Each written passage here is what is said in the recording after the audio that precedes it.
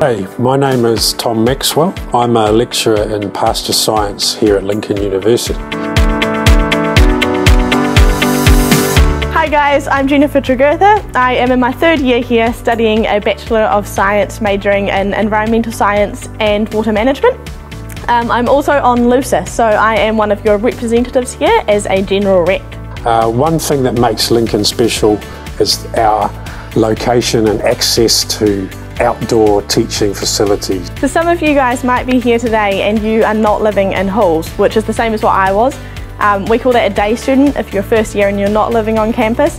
And part of my role in LUSA is to help you guys specifically to feel connected to campus. What's important for you is to know where lectures would be held and get there nice and early so that you're relaxed. If you are an international student, then try and mix with the Kiwi students, and if you're a Kiwi, then try and mix with the international students, and it will enrich your experience here so much. How could you prepare for a more practical based learning approach? Have a little notebook to write things down when you go on field trip.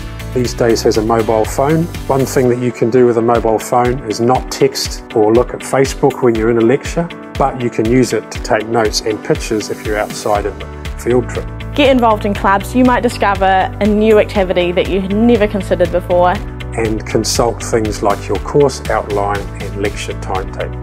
So the best way to get to know people from other cultures or to understand their culture and understand their accents is simply to talk to them and ask them about their story, what brought them to New Zealand. Don't be shy, ask questions. If you see somebody that looks friendly or is a staff member, just ask. You're now here at Lincoln University.